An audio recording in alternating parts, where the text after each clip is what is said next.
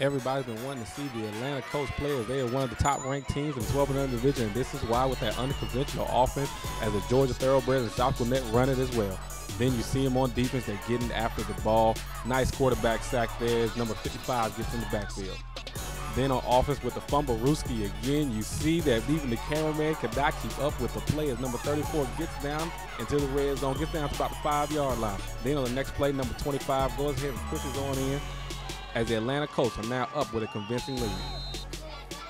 Then you see right here on the next play, they go bootleg to the outside. Number 34, a great way to stay home and get the quarterback sack. Later on in the game with the Colts up 14-0, you see the Mount Carmel back up and let loose, and he gets behind the safety as receiver number 3 gets into the end zone for a 53-yard touchdown pass. Now with Mount Carmel back down on the goal line, they figure they can go ahead and run it in, but you have big number 55 playing the D-line well again and stops them on 4th and short. Then with the chance to score again and put the game away, the Atlanta Colts give it to number 20 with that unconventional offense again, which gives them the win 30-7. Hey, we were worried about Mount Carmel. They looked really good. They've had a great season. I expect to see them again in the playoffs. Those guys play great.